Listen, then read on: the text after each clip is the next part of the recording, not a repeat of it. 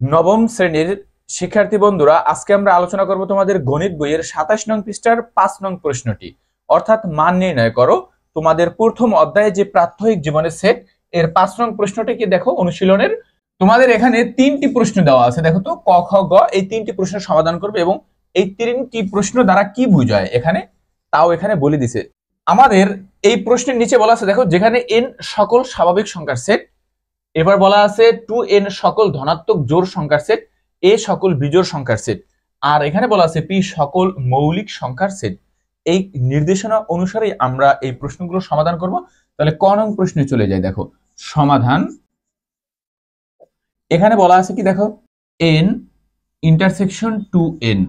তাহলে আমরা এখানে n সমান সমান কি বলছে, দেখো তো n সকল স্বাভাবিক সংখ্যার সেট। সকল স্বাভাবিক সংখ্যা মানে কি, 1 থেকে শুরু করে অসীম সংখ্যা পর্যন্তকে আমরা বলি স্বাভাবিক সংখ্যার সেট। দেখো আমি এখানে স্বাভাবিক সংখ্যাগুলো যদি লিখি, এখানে 1 2 3 4 5 6 7 8 9 ডট ডট ডট ডট এরকম সকল স্বাভাবিক সংখ্যার সেট। কিন্তু কত তা তো বলেনি, কারণ আমরা জানি ন্যাচারাল নাম্বার বা স্বাভাবিক সংখ্যা 1 থেকে শুরু হয় এবং অসীম পর্যন্ত হয়, এটা অসীম সেটে বলা আছে। এরপর দেখো n এর মান পাইলাম। এখন 2n মানে কি, 2n বলছে সকল ধনাত্মক জোড় সংখ্যার সেট।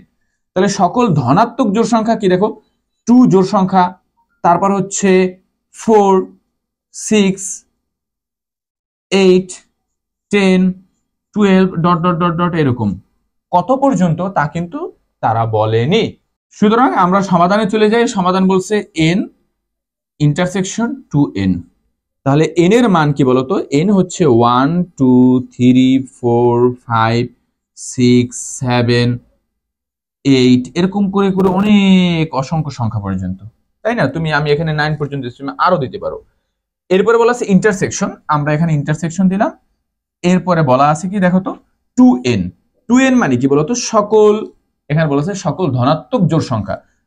ধনাত্মক বলছে, মাইনাস এর জন্য আমি এখানে কিন্তু লিখি নাই।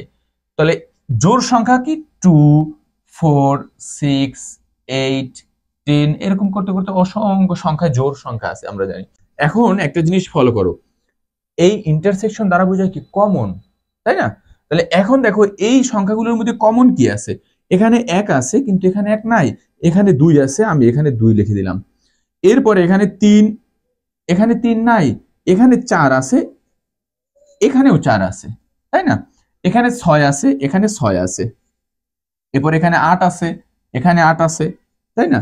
তার মানে আমি একটা জিনিস লক্ষ্য করি, দেখো তোমাদের এই সকল স্বাভাবিক সংখ্যা, সকল ধনাত্মক জোড় সংখ্যার সেটের মধ্য থেকে শুধু জোড় সংখ্যাগুলো হয়। সমাধান কি হয়, এরকম করে ডট ডট ডট দিয়ে অ্যান্সার লিখে দিবা।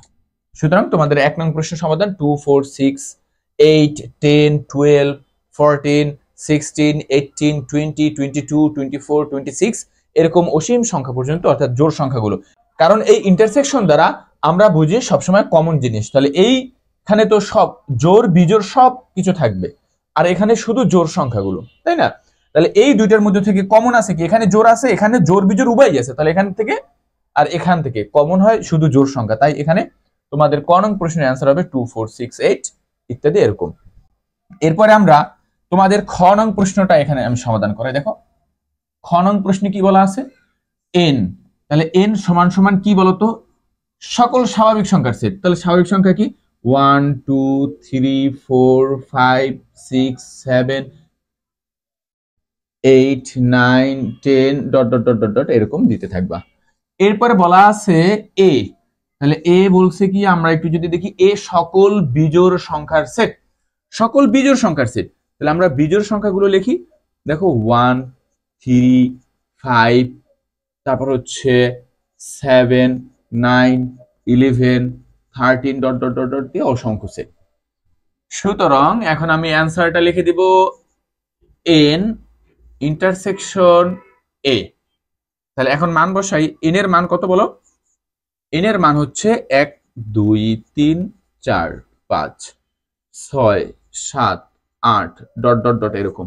এই ডট ডট কিন্তু দিতে হবে, কারণ কি, এখানে বলে দিয়েছে সকল স্বাভাবিক সংখ্যার সেট, নির্দিষ্ট করে বলেনি 1 থেকে 10 পর্যন্ত, 1 থেকে 15 পর্যন্ত। সুতরাং তোমার সবগুলোই লিখতে হবে। এর জন্য অসীম সংখ্যা পর্যন্ত এর জন্য ডট ডট চিহ্ন দিয়ে দিতে হবে, নাহলে কিন্তু ভুল হবে।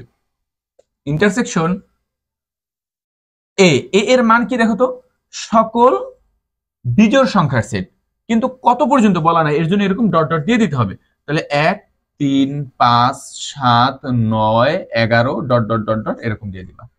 তাহলে এখন দেখো এই ইন্টারসেকশন মানে কি, কমন। তাহলে এই দুইটার মধ্যে কমন কি আছে দেখো, একটা জিনিস ভালোভাবে বুঝি। দেখো তো এই সকল স্বাভাবিক সংখ্যার সেট মানে কি, এখানে 1 2 3 4 মানে জোড় বিজোড়, জোড় বিজোড় উভয়ই আছে, আর এখানে শুধু বিজোড়। তাহলে এখানে জোড় বিজোড় থেকে এখানে আছে বিজোড়, তাহলে কমন থাকে কি বিজোড় না। আমি একটা জিনিস আবার এখানে বলি, জোড় বিজোড় এই সেটের মধ্যে কি 1 2 3 4 মানে জোড়ও আছে বিজোড়ও আছে। দেখো এখানে কি আছে, বিজোড়। এই ইন্টারসেকশন দ্বারা কি বোঝায়, কমন জিনিসটা। তাহলে দেখো এখানে কমন কি আছে, এই বিজোড় এই বিজোড়, এটা কমন আছে, জোড় তো নাই, এখানে তো জোড় নাই, কমন না। সুতরাং আমার কি হবে বলতো, জোড়টা বাদ যাবে, তাহলে বিজোড় মান হবে না। তাহলে বিজোড় মান কি 1 3 5 7 9 11 ডট ডট ডট দিয়ে এরকম লিখতে যাবা তুমি। সুতরাং তোমার অ্যান্সারটা হবে, এই লাইনটা কিন্তু বাদ, এটা বোঝানোর জন্য বলছি। তাহলে এখান থেকে জোড় বিজোড় থেকে এখানেকার বিজোড় কমন থাকে বিজোড়, সুতরাং আমরা 1 3 5 7 11 অর্থাৎ এরকম ডট ডট হইতে থাকবে। এটাই হচ্ছে তোমাদের দ্বিতীয় নং প্রশ্নের সমাধান। দেখো এরপরে আমরা 3 নং প্রশ্নের সমাধান করব। 3 নং প্রশ্নে কি বলা আছে, গ নং এ 2n ইন্টারসেকশন p।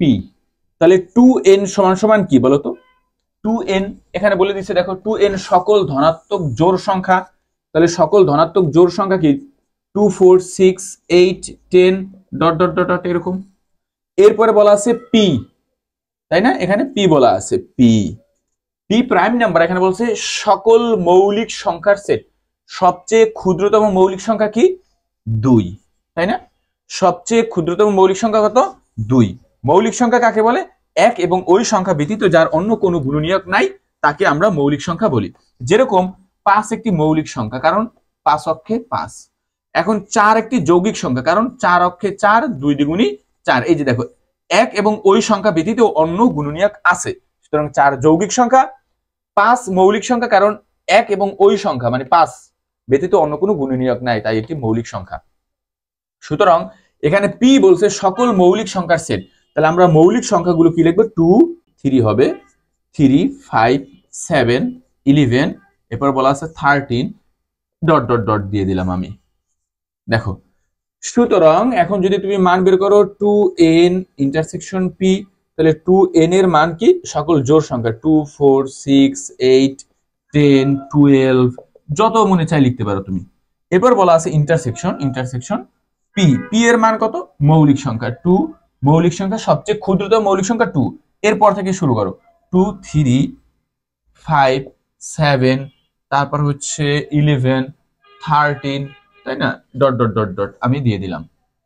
এখন দেখো এই ইন্টারসেকশন দ্বারা কি বোঝায়, কমন। তাহলে দেখো তো এখানে 2 আছে, এখানে 2 আছে, সুতরাং আমি 2 কমন নিলাম,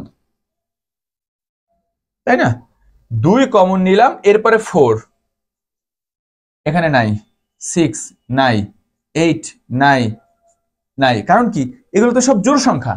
আর এখানে সবগুলো জোড় সংখ্যা, শুধুমাত্র একটি জোড় সংখ্যা আছে যা মৌলিক সংখ্যা, সেটা হচ্ছে 2। একটি জোড় সংখ্যা আছে যা কিনা মৌলিক সংখ্যা, সংখ্যাটা কত 2। তাহলে বাকি সব বিজোড় সংখ্যার মধ্য থেকেই মূলত মৌলিক সংখ্যা আসে। যেরকম এই সংখ্যাগুলো কিন্তু সব বিজোড়, এই বিজোড় সংখ্যার মধ্য থেকে কি আসবে, মৌলিক সংখ্যা। কিন্তু জোড় সংখ্যা শুধুমাত্র পৃথিবীতে একটাই আছে 2, যা মৌলিক সংখ্যা। এখন তোমার প্রশ্ন 9 কিন্তু মৌলিক সংখ্যা না, এটা যৌগিক সংখ্যা। আমি বলছি বিজোড় সংখ্যাগুলোর মধ্য থেকে মৌলিক সংখ্যা আসে 2 ব্যতীত, কারণ কি এই 9 অক্ষে 9, 3 3 9, কিন্তু দেখো 3 5 7 11, তারপর 13 17, তারপর হচ্ছে তোমার 19 23, এগুলো হচ্ছে বিজোড় সংখ্যা। সুতরাং বিজোড় সংখ্যা যত আছে এর মধ্য থেকে মৌলিক সংখ্যা আসে, আর জোড় সংখ্যার মধ্যে শুধুমাত্র 2 মৌলিক সংখ্যা। সুতরাং এখানে তো সব বিজোড় সংখ্যা আসবে 2 ব্যতীত, যেহেতু মৌলিক সংখ্যা এখানে, কারণ এখানে p বলছে সকল মৌলিক সংখ্যা। তাহলে এখানে বিজোড় সংখ্যা আর এখানে কিন্তু আছে সব জোড় সংখ্যা, কারণ এখানে বলছে 2n সমান সমান সকল জোড় সংখ্যা। তাহলে এই জোড় সংখ্যা আর এই বিজোড় সংখ্যা এদের মধ্যে কমন কি? শুধু 2। কারণ এই জোড় আর এই বিজোড় এদের মধ্যে তো কমন নয়। এই যে আমি আবার বলছিলাম, দেখো এখানে আছে জোড়, এই সেট কমন, আর এখানে আছে বিজোড়। তাহলে দেখো তো এর মধ্যে কি কমন আছে? জোড় জোড় বা বিজোড় বিজোড় নাই, তাহলে এটা তো বাদ, জিরো হয় না। তাহলে শুধুমাত্র এখানে 2, এখানেও 2 আছে, এখানেও 2 আছে, কমন যায়। সুতরাং তোমাদের 3 নং প্রশ্নের অ্যান্সার হবে 2, শুধু 2। আবার ডট ডট ডট ডট দিও না, কারণ আমরা জানি এখানে তো সব জোড় আসবে, কমন হতে হলে কমন, আর এখানে তো সব বিজোড় আসবে, 2 শুধু জোড় আসছে, সুতরাং 2 হবে অ্যান্সার। এই ছিল তোমাদের আজকের 5 নং প্রশ্নের সমাধান। তোমাদের সকল বইয়ের সমাধান আমরা জয়েস লাইব্রেরিতে তুলে ধরার চেষ্টা করি। তোমাদের সমস্যাগুলো যদি আমাদের কমেন্ট বক্সে জানাও, তার উপরে আমরা সমাধান নিয়ে আসার চেষ্টা করব ইনশাআল্লাহ। তোমাদের সুস্বাস্থ্য দীর্ঘায়ু কামনা করে এখানে শেষ করছি। আল্লাহ হাফিজ।